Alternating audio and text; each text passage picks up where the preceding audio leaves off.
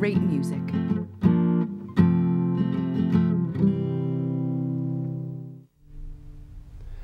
Hi everybody, welcome to the Music Corner. I'm Jonathan Q. I'll be your host for this program here. We're going to take 30 minutes and help you become a better guitar player. So grab your guitar, and for this episode I'm going to ask you to grab a pencil and paper too. You're going to need it and you're going to be glad that you have it handy. So grab a pencil and paper and of course grab your guitar. Let's get started. Today's episode is called Mastering the Fretboard, and we're going to focus on the 6th string, the E string, the heavy E string of the guitar. Mastering the fretboard sounds like a pretty huge task, and it is. That's why we're going to take one string at a time. What I'm going to show you is how to master the 6th string and also why it's important. And both those things are going to take up quite a bit of time, so settle in and let's get started. So mastering the fretboard, what we're talking about for starters is naming every note on your heavy E string, also known as the 6th string. Okay, now it is important that you know the name of every note on every fret of that string. It's not hard once you learn the system, and there is a system to it. Knowing that there's a system going in is going to help you quite a bit. Now, you might already know the names of the notes on the 6th string. If you do, fantastic. Stick around because I'm going to show you what you can do with that information. But in case you don't, let's get started. So, fat string, also known as the E string, also known as the 6th string. Now, surprisingly, when you play that string, you get the note E. So there's our E right there. First fret, F. Let's focus in on the left hand here. First fret is a note F. Now, what I want you to do is don't simply play along with me. I want you to take that pencil and paper and just write F1. Because forever and ever and ever now, I want you to associate the letter F with the number 1. This is the memorization part of today's class. F1. That's the note F. Now I'm going to glide up to 3, G3. Again, make a note of that, G3. So far we have E, which is 0. Let's write that down too, E0, F at 1, G at 3. Now we're skipping over 2, but don't worry, we'll get back to that number 2 shortly. Let's keep on going up the neck. A5, write that down, A5. It's the note A. But that can help you do a lot more than simply play the note A. In a few minutes, we're going to unlock a whole lot of information. Let's keep going. We're going to skip over 6, B7, B7. So let's review what we have so far. E0, F1, G3, A5. You with me? B7. Now here things get exciting. Hold on to your hat. So far we've been skipping over frets. Right? We've skipped over 2, 4, and 6. All of a sudden now, B is going to turn into the note C without skipping over a fret. We're talking about B7, C8. B7, C8.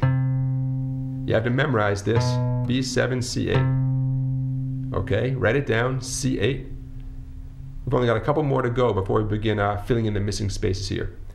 D10. D like dog, D10. And lastly, E12. And almost every guitar I've ever seen has 2 dots at the 12th fret. See that right there, 2 dots at the 12th fret? Now my guitar just happens to have 2 at 7. Some do, some don't. But 2 dots at the 12th fret. 12 is the note E. And if you've been paying attention, you know that we started with E0. So now you have 2 E's to work with. We have E0 and E12. And those 2 dots are significant. Those 2 dots are there to sort of remind us that we've come full circle. We're back to the note E again. So almost every guitar has something special. Usually it's a couple of dots at the 12th fret. There are 12 notes in all of music. Okay, we just named a handful of them right there. By the time you get to 12, you made it to 12, you've made it back around full circle alphabetically. So I'm going to do a quick recap and then we're going to start filling in the blanks. E0, F1, G3, A5, B7, C8, we've changed over the even numbers here, D10, and finally full circle to E12. Now the guitar clearly does not look like a circular instrument, but music has a circular kind of nature to it, meaning the musical alphabet moves around A, B, C, D, E, F, G, and then it begins again, A, B, C, D, E, F, G. So in that sense, we're looking at a circle, even though physically, of course, the guitar is very linear. All right, so you with me so far? Hopefully you've written down those names and numbers.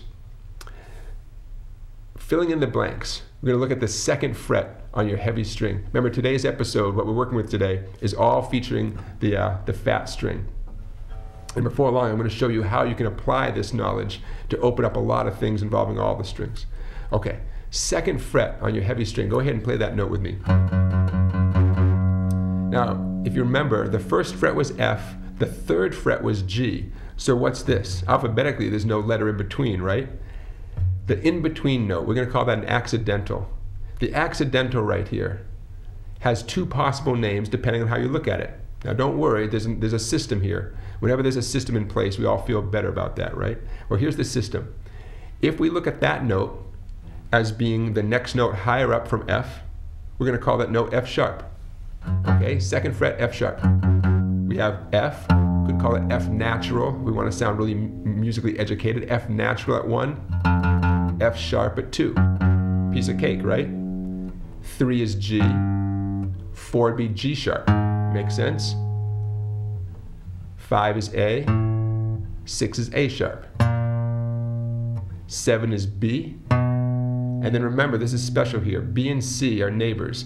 7B, 8C. Okay? Now, what we just did there is we filled in the blanks. We had F at fret number 1, F sharp at fret number 2. Let's pause right there. You might want to take a second and write some of this down. It's a good idea. Some things on the guitar are easy to learn visually or you know, audibly. You can hear what's going on. In this case, I highly recommend writing this stuff down because memorizing it is so useful. It's pretty much mandatory if you're going to move on to being a more advanced guitar player. Okay, so far we've talked about F and F sharp and G sharp. I'm going to pause for a second to point out something that I kind of glossed over in the beginning for a reason, but I want to come back to it right now. We talked about 0 is the note E, right? 0 meaning no left hand, the note E. And 1 is the note F. There's nothing in between E and F. Now this goes true for any instrument, any place on the guitar, any E you ever play on the guitar. E and F are neighbors in the exact same way that B and C are neighbors. Remember B and C, 7 and 8? E and F, 0, 1. Or if you're taking notes, you know that 12 was also E, therefore 13 is F. No sharp note in between. So here's how you remember this detail. Because these are 2 exceptions, right? B and C and E and F are 2 exceptions. You ready? B and C, think of them as best chums. You can't separate them, B and C. B leads right to C. And E and F, everlasting friends. Again, you can't separate E and F. They're everlasting friends. If E is 0, which it is, F is number 1. Okay? Now that's an exception to our little system that you just have to memorize. B and C cannot be divided by any other note, and E and F cannot be divided by any other note. Okay? Everything else, though, has that sharp note in between. F, F sharp, G, G sharp, A sharp. Okay? And yeah, you do have to memorize this, but trust me, this is a huge step in becoming a lot better at the guitar quickly. All right? Now, if you're paying attention, you might remember me saying that F sharp I played at the 2nd fret has 2 names. Now we're about to give it its 2nd name, and I apologize in advance. It's hard enough remembering all this stuff without having a 2nd name, but here comes the 2nd name. All those sharp notes could be called by their flat names. What does that mean? Well, I described F sharp as being 1 fret higher up the fretboard from F. And that is a good way to describe it, F sharp. But if we describe it as 1 step this direction, 1 fret this direction, from a higher number down to a lower number, we call it by its flat name. Don't get scared, I'm going to keep it simple here. We know that 3 is G, right? 3G. If you think of our 2nd fret as being 1 backwards from G, the name is G flat. It sounds the same as F sharp, it looks the same as F sharp, everything about it is the same. But the way music has developed, we have 2 different possible names for that note right there, 2nd fret on the fat string. We can call it F sharp, we can call it G flat. Just have to learn it, just have to memorize it, okay? So watch this. I'm going to start on my B7, okay? B7. If I go backwards 1 to 6, name is now B flat. We have A5, and A flat at 4. G at 3, G flat at 2. Okay, now this is kind of confusing. So take a minute, digest it. Those sharp notes also have a flat name. Which you call it doesn't matter for our purposes today. In fact, I'd be thrilled to know that you have both those names in your head and that you can identify that note with both of its names. F sharp is the same as G flat. G sharp is the same as A flat. A sharp is the same as B flat, and so on, okay? So for our purposes today, we're calling those notes the accidentals. Those of you who have a piano handy, those are the black keys on the piano. The black keys are the ones with the two names, the flat, sharp notes. And the white keys are the ones with the alphabetical standard names like A, B, C, D, E, F, G. Now, we're going to take a quick break from actually naming the notes and show you some reasons why it's so important to know the names of the notes specifically on the 6th string. I chose the 6th string for today's episode for a reason, because so much of our perspective on the guitar, so much of what we can do on the guitar is based on knowledge of the 6th string. Even if we're not playing that string for that particular moment, simply knowing the name of each note at each fret goes a long way towards helping you play up and down the neck of the guitar, whether it's chords or scales or a cool combination of the two. So come with me now to the A5. Okay, go ahead and put your pointer finger on that A5 note right there. Let's focus in maybe a little bit on the left hand. A5. Easy, right?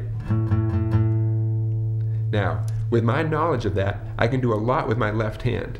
This is great for writing songs, for playing along with other people. As long as I know that A5 is sort of my headquarters, I can turn that note A into an A power chord or a 3-finger power chord. That's 5, 7, 7. I can turn it into an A bar chord by stretching across that pointer finger at A. That's an A major bar chord. An A minor bar chord by letting my middle finger come off the guitar. There's a lot of things I can do, and I'm going to keep going through these. I don't expect you to remember or to memorize all these things, although some of them you may be familiar with. But I just want to show you how simply knowing that the number 5, the 5th fret, and the note A are one and the same, it helps you perform a lot of different things on the guitar. So let's put a pointer finger there again. We talk about the A power chord, 5, 7. Or adding on an extra note, 5, 7, 7. So say I know the rest of the band is playing an A chord in that particular moment in the song. Well, an A power chord sometimes can sound great to play along, with the rest of the band. How do I know where an A power chord is? It all comes down to knowing my 6th string, mastering the fretboard starting on the 6th string. In fact, wherever I put that pointer finger, for any power chord, that note on the 6th string is the name of the power chord. Remember G3? Well, there's a G power chord. Or C8. C8, there's a C power chord right there, 8th fret. Your knowledge of the 6th string, your ability to name those notes, can help you slide power chords up and down the neck. And power chords are just one of many examples we're about to talk about. Okay? But say a song goes from G to A, back and forth as power chords. Here's my G note, here's my A note, and I have.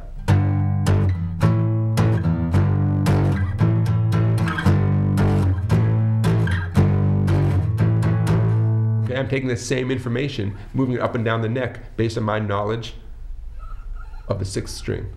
Okay, let's talk about some other examples. Find that A at 5 for me. This time, let's put your middle finger, and this is important, middle finger, A5 on the fat string. Let's do a quick major scale here. Some of you may be very familiar with major scales. Others of you, this may be your first time ever doing a major scale. Watch this. Again, the middle finger 5, that's super important. 5, 7, 4, 5, 7, 4, 6, 7. Don't worry, I'm going to go through this slowly too, but listen to the net result. Nice major scale based on 5. Why is it based on 5? Well, we're using 5A as our point of reference today. When you need an A major scale, all you have to do is put your middle finger on the note A, play the pattern, and you have it. If you want a G major scale, find the note G, play the pattern. A C major scale, find the note C, and play the pattern. But let's get back to the A major scale. As long as you know the names of the notes on the 6th string, you can play a major scale, any major scale that you'd ever need to play, whether it's for improvising, composing, you name it.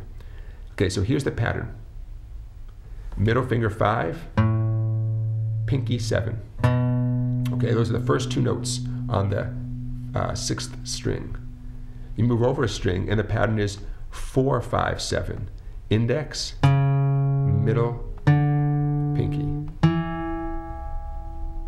And the last part of the process here, 4, 6, 7. 4, 6, 7. Index, ring, pinky. Numerically, what you can write down or tell yourself is 5, 7, 4, 5, 7, 4, 6, 7. 5, 7, 4, 5, 7, 4, 6, 7. And notice that every finger has its one position to be in. Index played any 4 that I needed, middle played the 5s, ring played the 6, I think there was only one 6th fret that I needed, and pinky played the 7s. Now today's lesson is not specifically about how to play a major scale, although you just learned one right there, but it's about orienting your hand position on the guitar using the 6th string as your guide, okay? So let's take that thing I just did, the A major scale. Maybe I'm using it to play a solo. I'm improvising with a band using the A major scale. And maybe the song changes and it's more appropriate to improvise using a C major scale. Middle finger C. Remember C8? Middle finger C.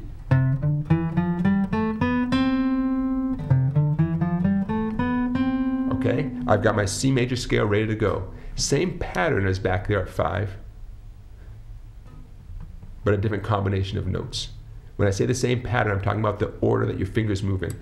8, 10, 7, 8, 10, 7, 9, 10. I'm going to do it slowly.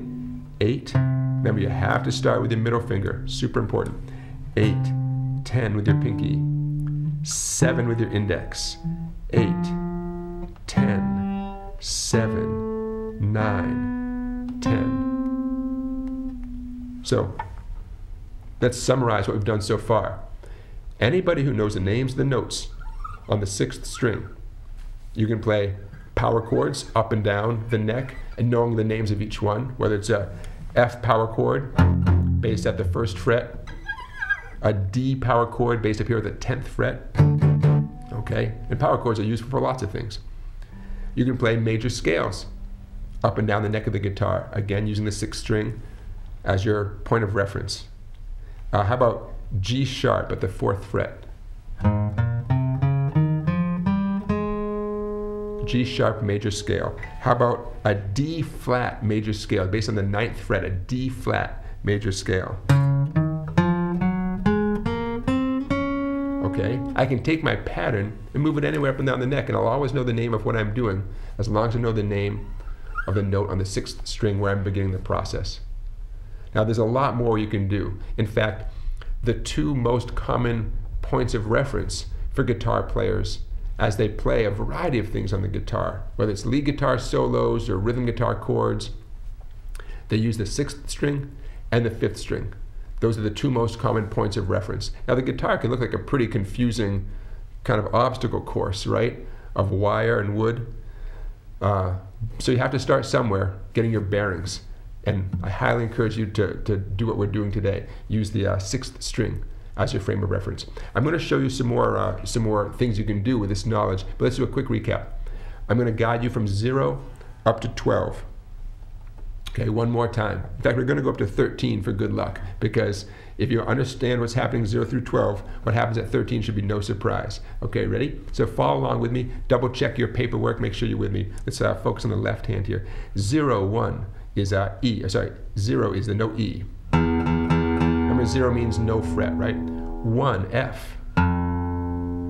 2, F sharp, also known as G flat, 3 G, 4 G sharp or A flat, 5 A, 6 A sharp or B flat, 7 B. Here's our exception. 7B turns right into 8C. BC, remember best chums, BC? 9, C sharp or D flat. 10, D. 11, D sharp or E flat. 12, E, remember our double dots? And 13, F. Remember everlasting friends, E, F. So E and F cannot be separated from each other, and B and C can also not be separated. Now, what we're talking about today, by the way, this applies to really any instrument that you're likely to play, whether it's piano, trumpet, flute, you name it. E and F are just neighbors.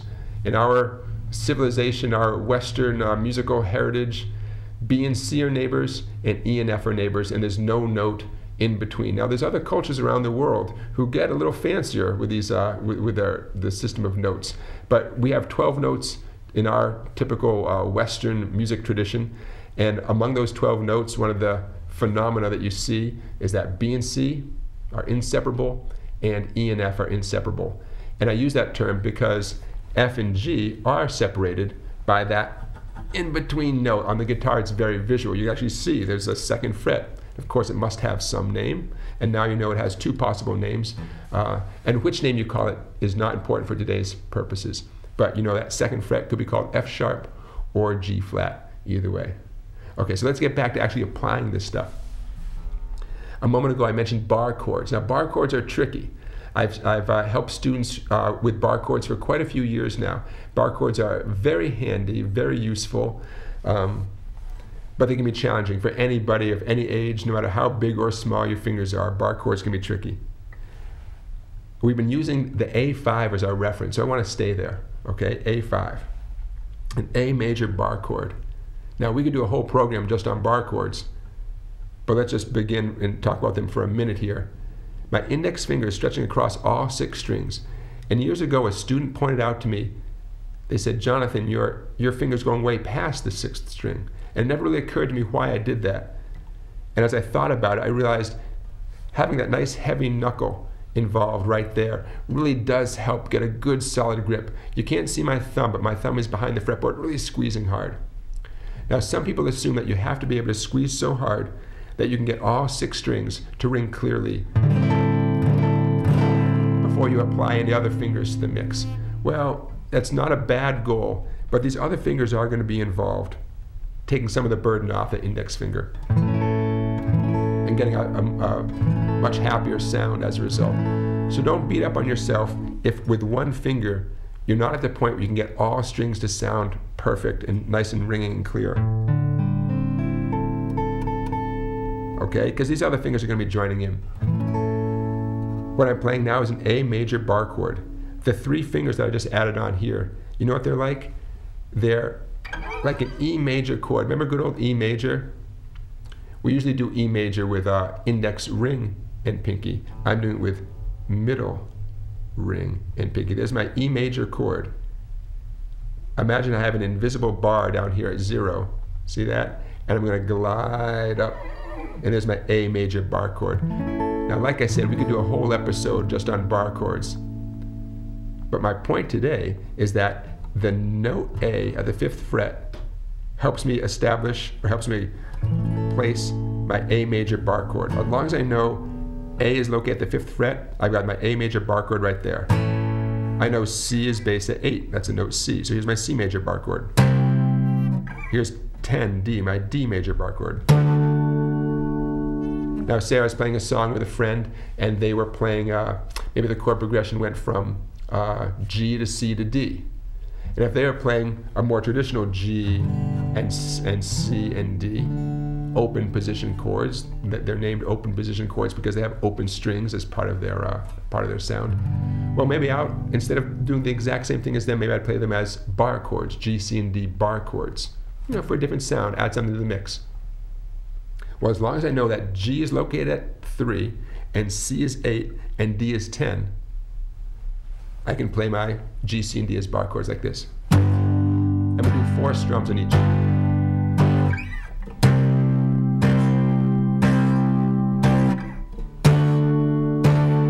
And back to G. Okay? Opens up a lot of possibilities. I tell my students, you paid for the whole guitar. You might as well use it up and down the neck, right? Even though a lot of us spend a lot of time right down here. And you make lots of beautiful music within the first 3 or 4 frets of the guitar. It's fun to move around a bit. And the best way to move around is simply knowing the names of the notes on the 6th string. Now before it's time to go, I want to mention that I always encourage you to send an email or write or give us a phone call. If you have any questions about what we're doing on today's program, love to hear from you. Again, you're watching the Music Corner, and my name is Jonathan Q+A.